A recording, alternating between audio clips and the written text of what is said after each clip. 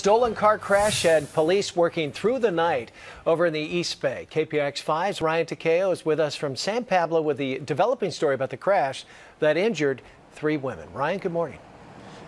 Frank, good morning. Here's where it all ended right here. The violent crash ended up in the median right here on San Pablo Avenue, and we're also at Church Lane. You can see the glass right there in the middle of the street left over from this crash that happened.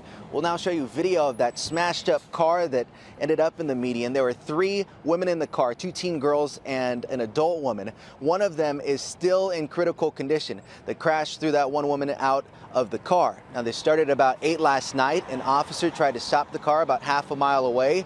Police say the driver then sped off, but the chase did not last long. It turned into a brief pursuit, probably 20 seconds or so in the pursuit.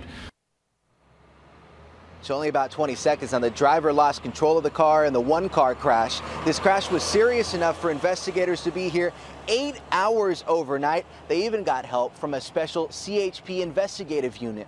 Live in San Pablo, I'm Ryan Takeo, KPIX5. All right, Ryan, thanks. Police say that car was stolen, by the way, but they haven't said if that's why the officers tried to stop the car in the first place.